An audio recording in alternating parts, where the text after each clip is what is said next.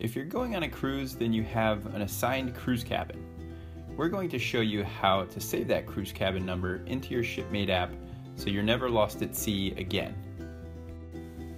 If you don't yet have the Shipmate Cruise app, you can download it for free using the links in the description below.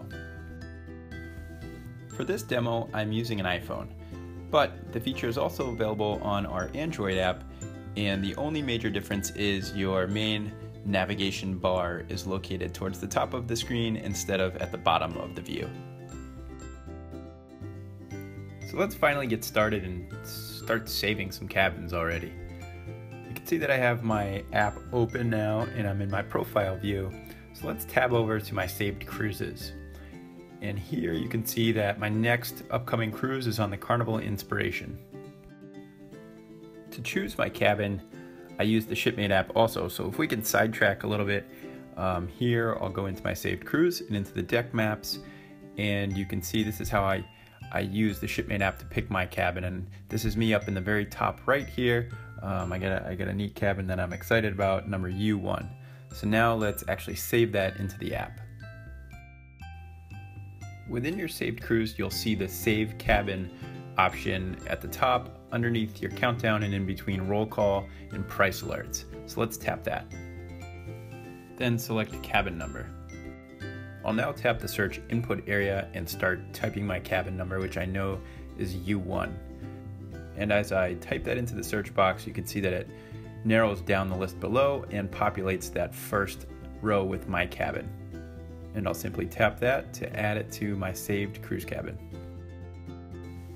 And now when I back out to my saved cruise, you can see that it's changed from Save Cabin to U1. So I can check this whenever I forget my cabin number.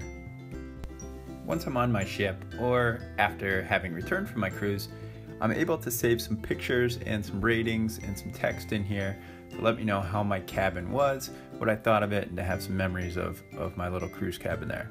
So let's add some pictures first. Here's one of the doors showing my cabin number, and a couple of my room. Here's the bathroom, the view from my balcony, and here's my little buddy Fluffaluffagus. Now let's rate the cabin. Overall, I was very happy with it. I thought the size could have been a little bit bigger, the location was great, and the cleanliness was perfect. And now I'll leave a quick review about the cabin in the space below. And once I'm done, I can hit the save button, and now my cabin is all rated, reviewed, and saved with my other cruise details.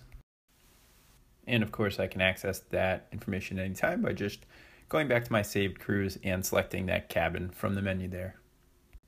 And that's our cruise cabin feature.